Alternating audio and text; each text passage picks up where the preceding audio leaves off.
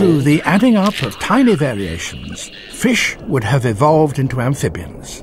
At every stage, the new form would be better adapted to an amphibious life than the last. In the struggle for life, the new kind would outcompete the old and drive it to extinction.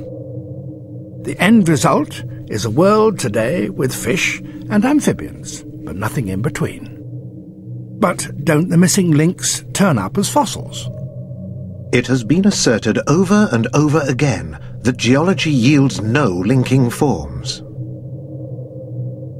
Darwin's critics maintained that he could not point to a single fossil intermediate between two different groups of living animals. He replied that few animals have ever become preserved as fossils. The fossil record was like an incomplete book. Only here and there a short chapter has been preserved, and of each page only here and there a few lines. Yet he was sure that, in time, intermediate forms would come to light.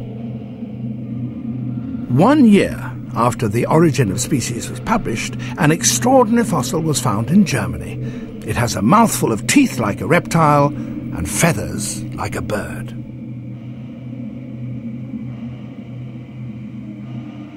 This is Archaeopteryx. It's an animal intermediate between two living animal groups.